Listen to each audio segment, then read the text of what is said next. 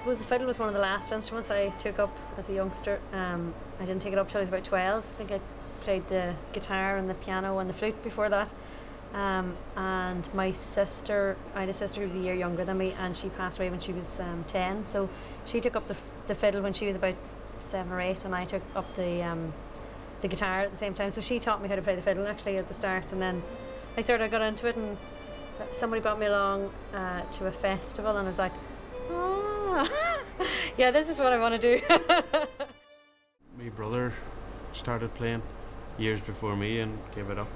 And, I think there was a woman giving lessons in the primary school, and this particular woman used to go around to all the schools, and it just happened. I knew there was a fiddle in the house, so I took it up. And summertime came then, and summer holidays, so there was no lessons. But I found out that my uncle played, so he was just about 100 yards from my house. So I was spending every evening for 2 or 3 hours, for nearly every evening for 2 or 3 hours down at him, and just grew from there.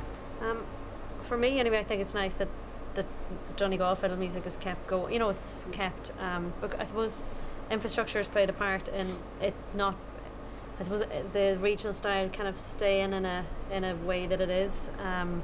So I'd love to see that kind of continued, and especially the Glen Fiddle Week, and different weeks that are specifically focused on teaching Donegal music. I love participating in those and helping the youngsters, even for them to see the festival kind of side of things and enjoying themselves, because that's really what it's all about at the end of the day, and all the friendships and playing the music together. And yeah, that's once they see that side of things, I think that kind of eggs them on to keep it going and realise it's not a chore that you have to practice your fiddle every week.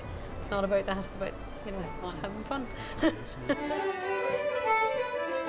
For me anyway, Galway Arts Festival is the biggest arts festival in Ireland. It has a huge amount of kudos with it, so we're absolutely delighted to be playing here.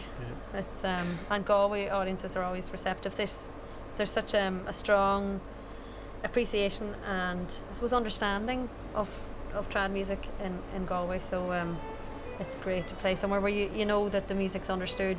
It's great to hear now. We had a nice crowd here. There's a lovely atmosphere and like Tara said, good receptive crowd. Galway's great like that now. I always liked playing here. I think it's definitely important to have the trad